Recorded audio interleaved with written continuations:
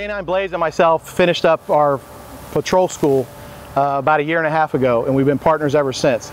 He is the 5th dog that I've worked here with the city of Apopka. On a day-to-day basis, what we do is we respond to calls that are in progress calls. We back up fellow officers. We may respond to missing persons calls. Some of the different tasks that Canine Blaze does, he apprehends bad guys.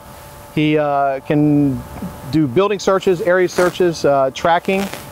He can find articles, and his specialty search is also narcotics. In the beginning of training, a canine and its handler, they don't know each other, so we have to spend countless hours together to build a bond, a friendship, one that's going to last the lifetime of our career. Liven. He doesn't know me, I don't know him, so we spend the time, we get to know each other. In the long run, he knows when I get excited, he gets excited. He can be asleep in the back seat of my car, maybe a tone goes out and I get really excited, he wakes up and he's ready to go. When we're out in the field, we work extremely well hand in hand. I know his job is pretty simple. It's to go out and find a bad guy by the use of his nose. My job is to know what he's telling me, what his ears are telling me, what his tail is telling me, what his body language is. And the only way I know that is by spending countless hours with him.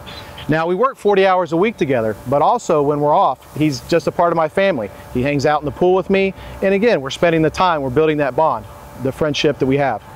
This may just look like an ordinary dog, but it's a highly trained police canine. Our selection process for our canine program is extremely strict. We select nothing but the best of the best dogs that we put out to protect the citizens of Apopka. The breed that we currently use are Belgian Malinois, and we have found that breed of dog to fit our program extremely well.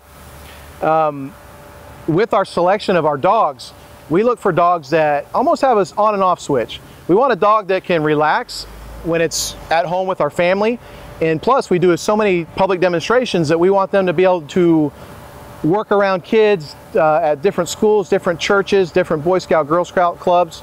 But when it's time to go to work and we put the harness on them and we go look for a bad guy, they flip the switch and it's all business for them. We rely on the natural abilities of the dogs, especially their sense of smell, to locate a bad guy in a fraction of the time that it would take a whole shift of police officers to locate. They are extremely agile.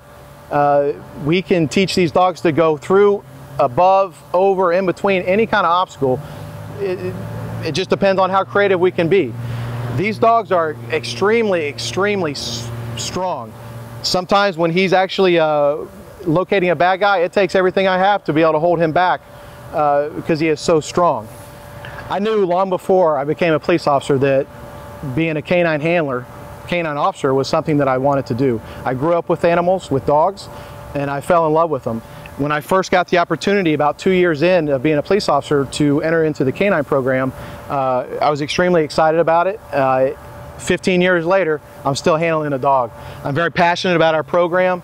I love working with the dogs. Every day that I come to work, I love providing this type of service that not too many officers are able to do for the citizens here in Apopka.